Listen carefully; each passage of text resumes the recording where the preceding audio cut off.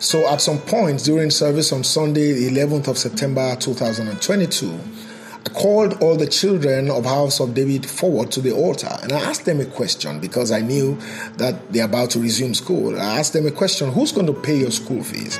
And they shouted, Mommy's going to pay my school fees, Daddy's going to pay my school fees, my parents are going to pay my school fees.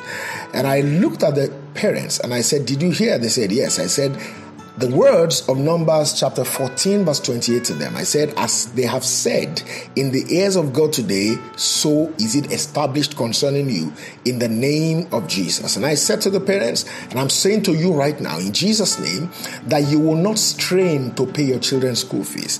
I pray for you because the Bible says in the book of Psalm 127 verse 3, it says, children are the heritage of the Lord, and the fruit of the womb is his reward.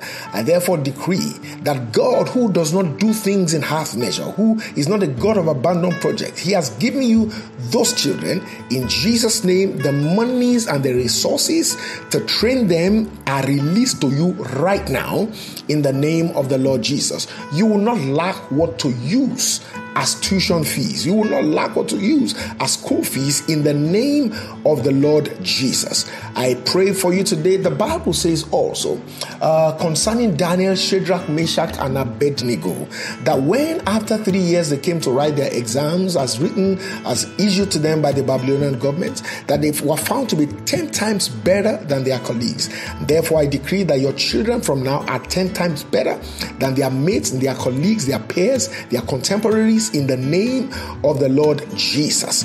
I decree that their intellect is open. The hand of God rests upon their brains, rest upon their intellect to be able to understand, assimilate and understand and dish out knowledge when they ought to, in the right proportions and in the way that they ought to, in the name of the Lord Jesus. Your children are distinguished wherever they find themselves. When their mates are flying, they will be soaring in the name of the Lord Jesus. I decree concerning you that your labors over your children shall not be in vain in the name of the Lord Jesus. All the sleepless nights, all the prayers, all the teachings shall not go in vain in Jesus' name. But you know the beautiful thing, Isaiah chapter 54 and verse 13 says, your children shall be taught of the Lord, and great shall be the peace of your children. I pray for you today the words of that scripture, that Isaiah, as he has spoken by the Spirit of God, your children shall be taught of the Lord.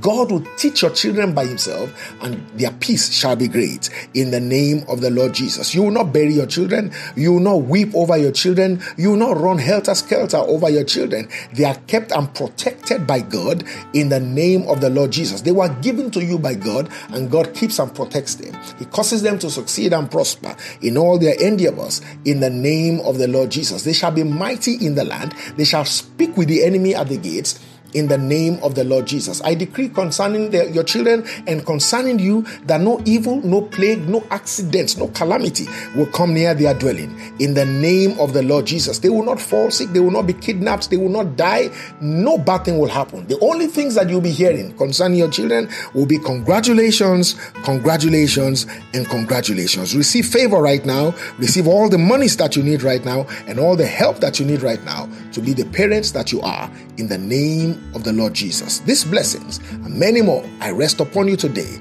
in the name of God the Father, and of the Son, and of the Holy Ghost. Amen.